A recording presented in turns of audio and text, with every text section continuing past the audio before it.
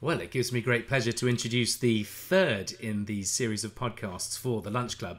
And my guest today is, well, I mean, where do you begin with Freddie Davies, a star not just of stage and screen, but just a beautiful soul. Freddie, it is a pleasure to have you on the show. And I want to kick off, actually, with an unlikely moment in your career, which is the advert you did for McDonald's. Good heavens, yes. Yeah, that was out of the blue. And that was purely from, and I know there's plenty of actors listening. That was was purely from a self-tape, would you believe? You're It kidding. was for it was for France. And I was about to go down for it, down to London for the audition, because I'm in North Yorkshire. I was about to go down for it, and the casting director said, no, no, no, don't come down. Just do a little self-tape. It'll be all right. She said, I think we're all London-based anyway, and that was it. So I Amazing. did this self tape and sent it in, and they came back and said, we don't want anybody else. Oh, well, I can see why, because if you haven't seen the ad, and I watched it researching your career, you have the most beautiful, warm, wise, funny face. You're not Anyway, talking about me, for God's sake. Stop it, stop it. but you do, and in this particular show or advert, even it feels like a movie. It has that sensibility. I can feel the hinterland of your character. It's incredibly tender. It's really sweet, and Okay. I never thought I'd say that about an ad. And I think only you could deliver something so truthful and real and communicative. And really, I want to get to the nub of where that comes from. Has that always been the case with you? Have you always had that ability to just bring characters to life and reach into an audience's heart? Well, I think you do it unconsciously. They always say that comics make good actors, but it doesn't necessarily happen the other way around. And I'm not sure whether that's sort of like a lifelong training, really. I think to be a comic or a stand-up comedian, you do have to have a lot of, gall, really, to stand up there and make them have it, particularly on difficult nights. And I do think you learn something because you are actually doing an act, as a comic. Very few comics are truthful. What I mean by truthful, I mean that what you see is what you get. And a perfect example, of course, is Bradley Walsh. Yeah. Actually, what you see is what you get. He really is a very truthful, normal, natural performer, comic. And I think that's what comes across, and that's really the key to his success. But going back to comics generally, comedians generally, um, having to put on this act, I think you have to have a little pathos in you as well. Well, I think so anyway. And I've always found that really most actors don't drift too far away from what they are. I don't think so in real terms. I think that if they feel they can do it, they will have. If they feel it's within them. But you see, I'm an untrained actor. I didn't do drama school. I didn't come up that way at all. I don't have that kind of discipline. Although I do have a discipline. You have to have a discipline for whichever you're doing. Whether it's stage or television or film. It's a certain discipline I think you have to acquire.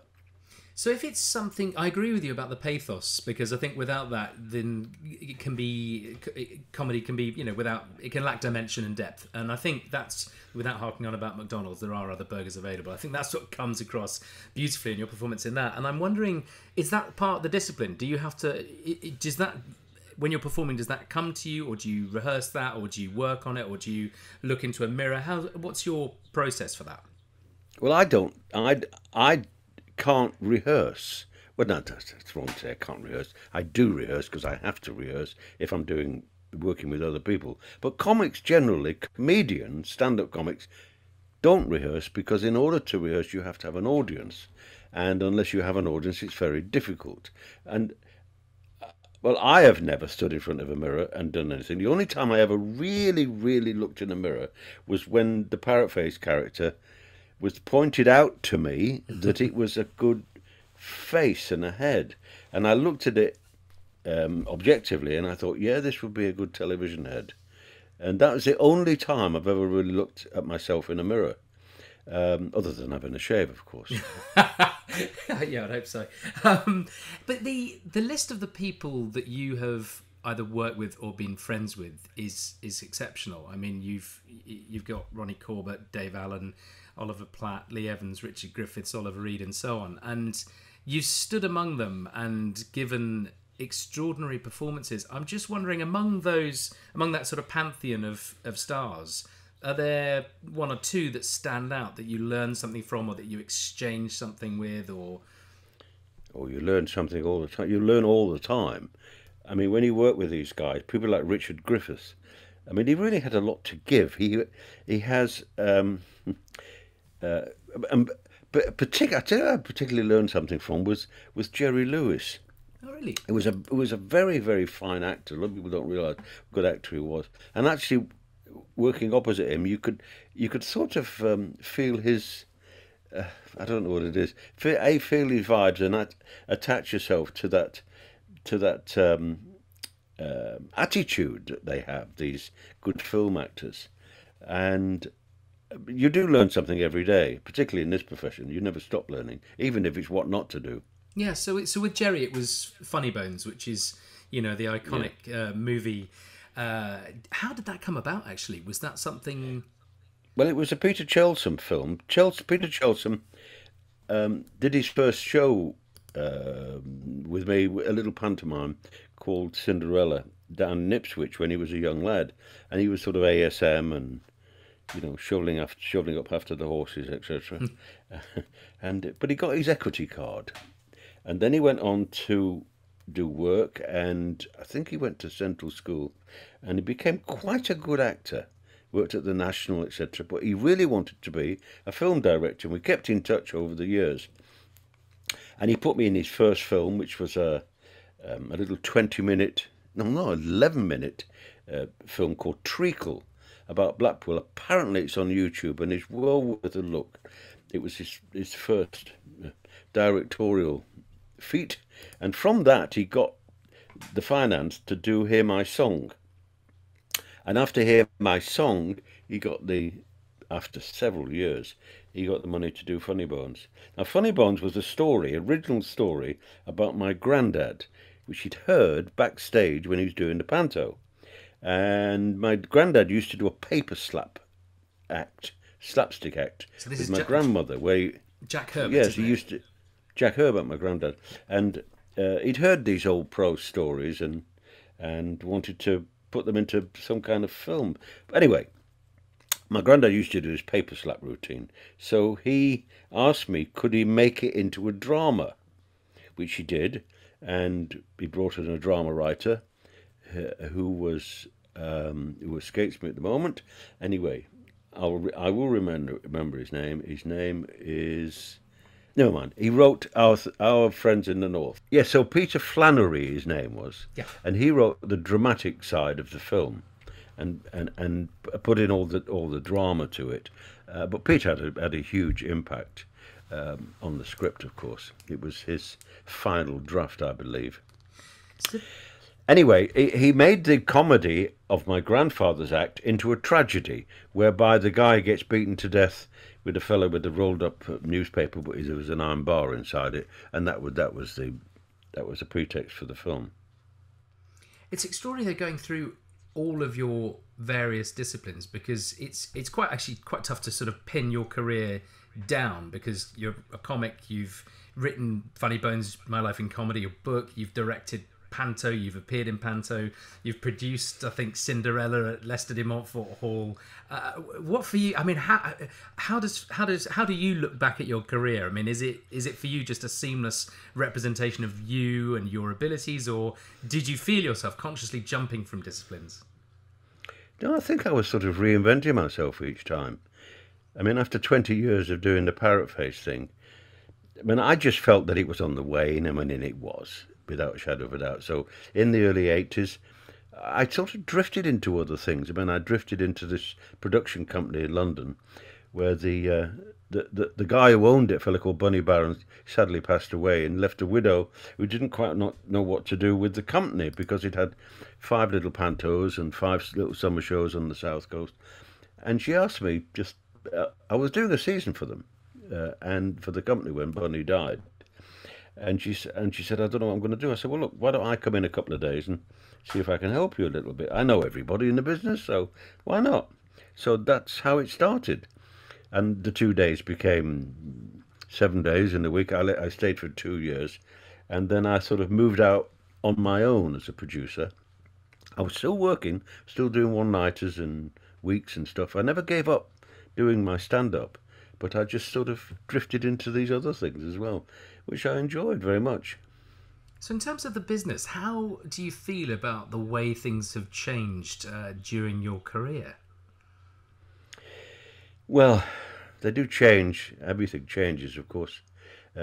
Comedy particularly has changed since the 80s. It all became stand-up.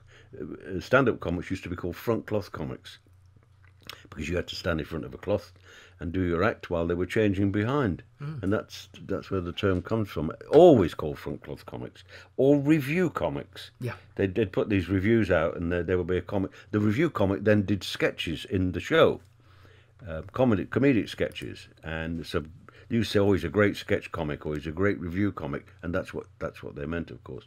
So stand-up, as we know it today, really came from the student union, and that's why a lot of the old uns don't like it. I think because a lot of it is, with respect, student humour.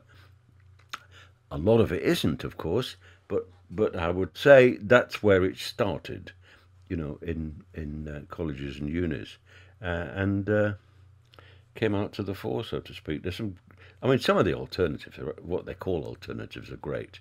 Lee Evans, to quote just one, Stu Francis and Lee Mack, Peter Kay.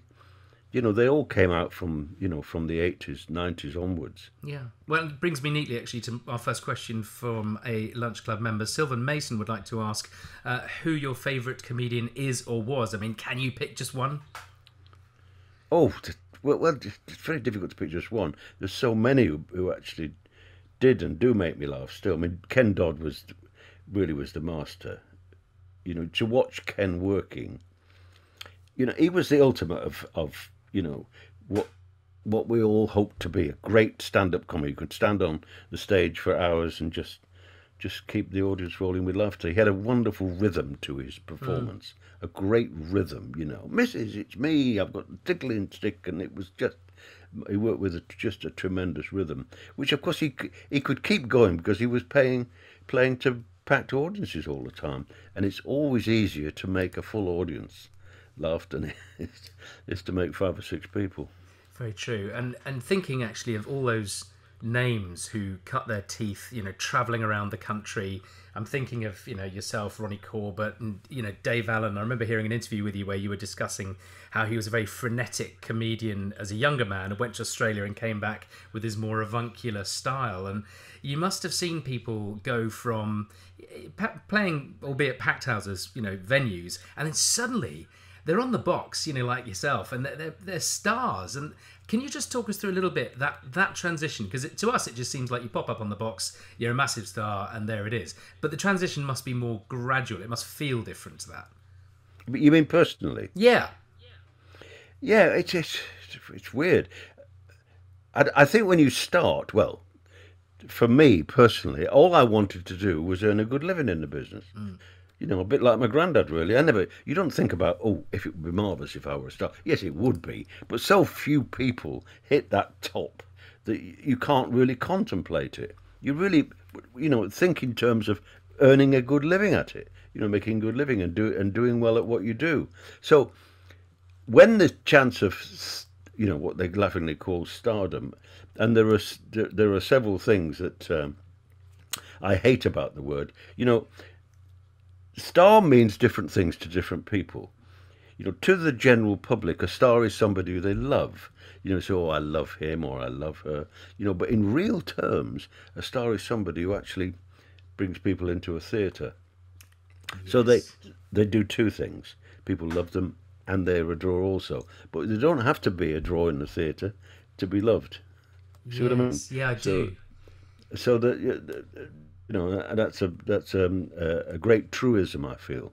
I mean, somebody who crosses that barrier, of course, is like Ken Dodd, or people like Max Bygraves crossed that divide because he was a huge draw in the theatre, absolutely huge draw, and he had a wonderful, laid-back attitude and comedic attitude. He was first and foremost a comedian, although he made lots of records, of course. But he, as I say, was first and foremost a comic, and a great comic too as well. He was just excellent. But to travel the distance... sorry, go on. Sorry, you were saying? Oh, I was just going to ask, to travel the distance and go from being a great comic to being, a star, we'll use the word even though it's, no, it's one of those things that I just think it involves so much hard work. And that's one of the things that I always have huge respect for people in the business for. It doesn't just happen overnight. And I think it's all too easy for people at home to sit and think, oh, it's all just fallen into the lap of this person. But take you yourself, there are years and years of cutting your teeth, honing your craft, becoming, in a position professionally to be able to deliver. Can you just expand a little bit on your work ethic, actually, and the drive and the consistency? Well, yeah, I mean, in the beginning, when you first start, I mean, I started out in amateur dramatics and doing a bit of an act. I used to do my granddad's act, of course, which was much too old for me to do when I was a kid. I'm talking about, 14, 15, 16. And then I would do a lot of amateur dramatics. But I always felt at home on the stage. I have to say that. I did feel as if I ought to be there. And so when I went into the army, I started working the working men's clubs up around Newcastle upon Tyne, and they were tough, believe me. They were very tough. So tough, in fact, that instead of doing a gag to open with, I used to do a magic trick. Oh, yeah. A little sleight of hand thing. What was that just one? To get me over that barrier, What was the trick? Did you do something specific? Well, yes, it was with 3 small billiard balls, where I would appear and disappear them, and I'd maybe drop one and look at the audience and say, "I think I've dropped one," and then pick it up. But it would get me over that first barrier, of getting on the stage, which is an awful thing, because that's where the nerves kick in. Your first moment on the stage. You see, if you don't show confidence to an audience, they won't have confidence in you. Right. So you have to have that confidence when you first go on. That's where the gall comes from, having the gall to do it. Yeah. And I have another question here talking of firsts from Michael Littman from the Lunch Club, who asks, when Freddie put the hat on and Raspberry talked for the first time, what was the response, and did he instantly see it as something that could be the basis for a hugely successful act? No, I didn't at first. That's the thing about looking in the mirror. I didn't. It was just one gag that I told in a northern club on a very quiet midweek night at a club called the Northern Sporting Club in Manchester, which was a huge ex-Odeon cinema, absolutely huge. Held 2,000 people at the weekend, absolutely huge. They had gambling on the side, and part of the criteria for having a gambling license was that you had to have cabaret and a band and dancing. So you had to supply all those things. So that's why the clubs had to employ acts. So they would employ acts for the week, 2 or 3 acts, and you would do your act. Weekend there would be plenty of business, Friday and Saturday and Sunday. Rest of the week, very quiet. So it was a quiet sort of Wednesday, Tuesday night in Manchester. And I was chatting away to these few tables in the front of the stage, and I used to do a thing where, if you give me a subject, I'll tell you a joke about it. It's an old trick, and you just twist it round to the joke you're going to tell anyway, because they always come up with some obscure thing. But this woman, this particular night, said, "Tell us a joke about a budgie." So, thinking quick on my feet, and I always had this hat as a prop, not for any other reason than it was a Homburg, and it would twist into various things, and I could do lots of silly things with it. And so I stuck it down, pulled it over my ears, or down to my ears, and made the joke 2 characters, because it was about a fella going in a pet shop and complaining about a budgie that he'd been sold the previous week. So I took the hat off, and then the guy behind the counter was the guy without the hat. So it developed this little character. Anyway, it went very well, but I hadn't thought about the character aspect of it, and I continued to do the gag because it was a good gag, and it worked very well. And this pal of mine came to see me one evening, and he said, "Have you seen this fella, the character you do with the hat on?" And I said, "No." He said, "I didn't think so. You should have a look at that in the mirror." And that's when I got home that night. I looked at him in the mirror, and I thought, yes, this would make a good talking head, good television head, which is what television is all about. And so I persevered with it, and I really made the character work more. You know, it gave him more effect, so to speak, and you know, did eyes and teeth and things, and that's how he was born. And it served you very well. Charles Marriott would like to know, being a comic, obviously, did you set out to be an actor? And would you have liked to have been an actor, for example, doing Shakespeare, or is comedy always the thing that has guided you? I never, ever wanted to do anything other than be a comic. That was my whole modus operandi. I wanted to be a stand-up comic. That's all I ever wanted to do. I didn't know how I was going to do it because I just didn't know of a way in. I mean, when I started, you know, in the 50s, 56, 57, when I came out of the army, 58, I just didn't know what to do. Didn't know how to get in the business. I know my granddad had been in, but he was in a different business. He was in the 30s and 40s when they used to send him a telegram on a Saturday and saying, "Are you free next week?" And they would book them. That's how he used to get his work, literally. Yeah. And they put a thing in the performer or the stage saying, "Free the week of October the 3rd, November the 8th, and free for Panto." Yeah. And that's how they used to get the work. Anyway. Now, I never ever wanted to do anything but comedy. So how was I going to do it? So whilst I was in the army in Newcastle, I used to go to the local Empire every week, the Newcastle Empire, which was a #1 theatre run, and they used to have a lot of American stars. And one week they had the Billy Cotton band show, and the comic as part of the band show was Des O'Connor. Oh, yeah. But in 1957, of course, he was a young, modern stand-up comic. Exactly what I wanted to be. So I collared him outside the stage door and I said, "Oh, I really want to do what you do, and I'm in the army at the moment, you know, any advice?" And he said, "Yes, go to Butlins, be a redcoat." Yeah. So I took his advice to the letter. I told him many years later what I'd done, because he didn't remember me, of course, but I did a lot of work with Des.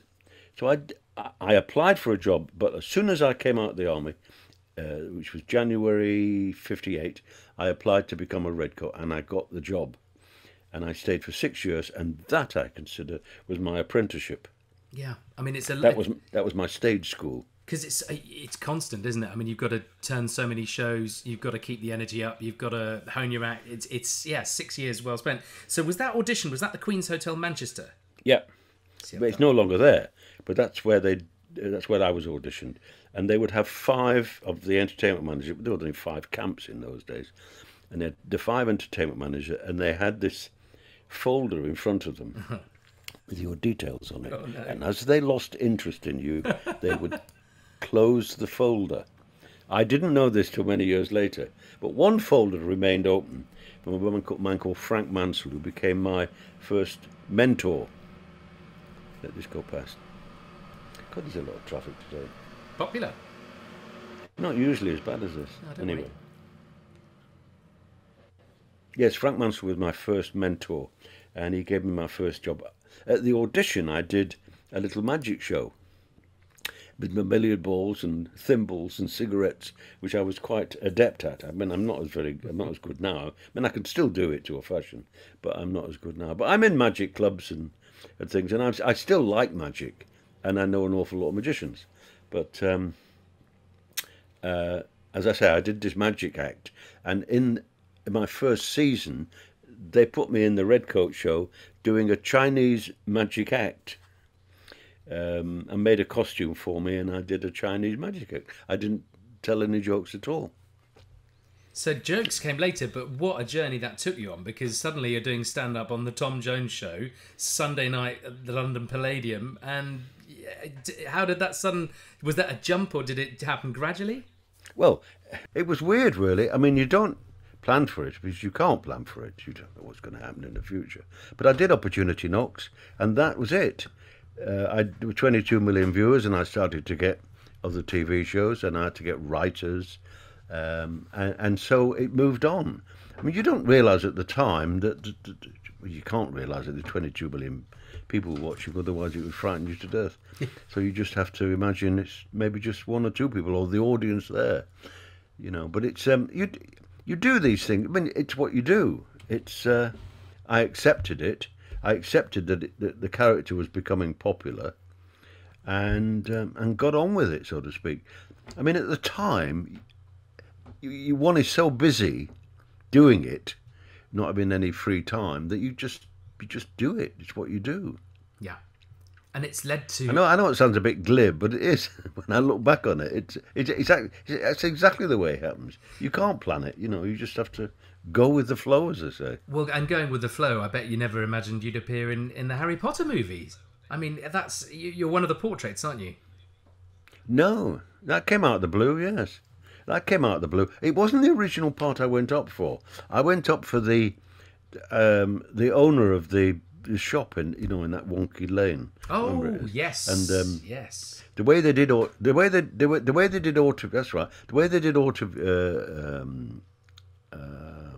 interviews for Harry Potter was that they would get you down and they would make a costume for you there and then, put you in a costume and film you doing it. There was no messing about, and it was wonderful. Anyway, they didn't quite like what they saw, obviously not. But the director, Alfonso Cuarón, who was a huge fan of Funny Bones, said, "Don't worry, Frederick, I still will have you in the film." And he made me a talking picture. Yes. and that's how I came to be in it. So I have a question here from Steve. It was great. Wonderful experience to be in. Yeah, I bet. It must have been, extraordinary. And I actually, it kind of leads on to this question from Steve Blackman from the Lunch Club. Is there a role that Freddie would still love to play if given the opportunity? Yes. There are a couple of things I want to do. I'd love to do. One is the Sunshine Boys. I'd love to play. I'd love to play the old character in the Sunshine Boys, and Willie. And I've nearly done it about 5 times. I've had 5 scripts sent to me to do it. It's something always got in the way. I was going to do a production with Maureen Lipman directing in Edinburgh, and then Jimmy Logan became available, so Jimmy did it. Anyway, things like that. And I had all lined up to do a tour with Tom Owen, Bill Owen's son. Yeah. We wanted to do the tour of it, and we inquired whether we could do it, and yes, we could. And then this Corona thing descended on us. Yeah. So that's all been put on the back burner. But I'd love to do the Sunshine Boys. And funny enough, I'd like to be in Emmerdale. Yes! I know that sounds like a bit of a stretch, but living in North Yorkshire, I think I'd make a great granddad. Oh, yeah. In Emmerdale. I can totally see that. I'm meant to be doing a series with Amanda Redman called Bumps, which was piloted last year. Oh, and, yes. It's mooted that it's going to be a series, but yeah, that's the. Is until that all about, this gets done with, I suppose. Yeah, is that about Amanda having a baby at an older age? Yes, correct. Yes, I think we had her on the show. Yeah. I was also doing, and she spoke of it. Yeah, well, I hope that happens. It sounded brilliant. Yeah, I was playing her dad. Yeah. Well, look, I mean, her father in it. So, you mentioned the pandemic and this situation. How are you coping? I think that our profession, the theatre profession, is probably going to be hardest hit.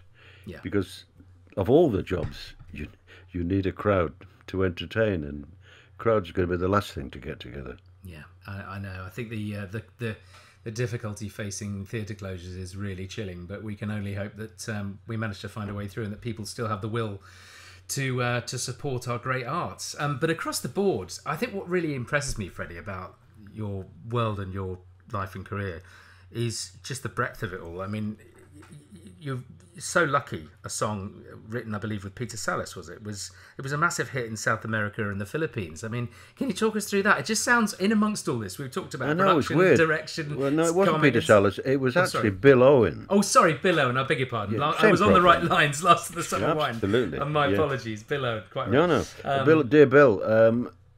Well, I was doing the summer season in Great Yarmouth, 1971. 71, and an act on the bill was called New World, and they were an Australian act that had recently won Opportunity Knocks. Anyway, they're on the bill, and the manager of the group was a chap called John Grossman, And he said to me, he was in the record industry, and he said, "Have you ever thought of doing a straight song?" I said, "No." He said, "Well, let me see if I can find something for you." And he came up to my home in Blackpool, where I was then living, and he brought several demos for me to listen to. And the one that stuck out by a mile was "So Lucky." It had English lyrics by Bill Owen. It was an Italian ballad, and I thought it was a stretch for me, but I thought I could just about do this.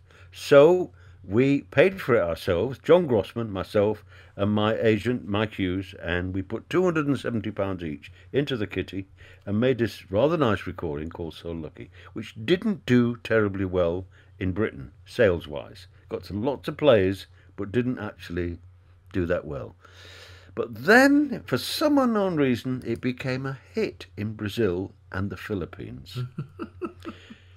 Well, I say it's some unknown reason. I actually know how it happened. It was because it was a combo. It was on a combination album, and it was the first track, and that was the track that was played, and that's why it became a hit. But they then released it as a single out there. And I actually got a gold record for Brazil, would you believe? No way. I can't read it, it's in Portuguese. But I believe it said, for the recording of "So Lucky," I have it on my mantelpiece. Oh, it's just lovely. I mean, it must be, an extraordinary time. Here we are, we're all at home, looking forward to being able to work again and see the ones we love.